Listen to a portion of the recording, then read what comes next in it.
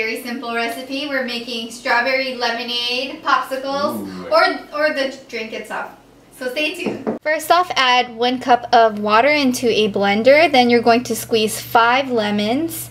Then add a 1/2 cup of sugar, less or more depending on how you like it. And then I added strawberries, and then I blended into my blender, and then you're gonna pour it into popsicle molds and enjoy. Alrighty, so the strawberry lemonade popsicles are ready. You can either use an instant popsicle maker like the one I have, or you could do the overnight thing with just popsicle molds, or just enjoy your strawberry lemonade. So go ahead and enjoy, honey. Alright, here we go.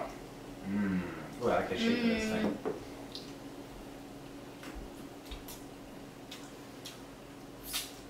How do you like it? That's actually, it's actually very sweet. Is it too sweet? It's Can I try it? Yeah, it's good. It's good, but it's too sweet? It's good, yeah.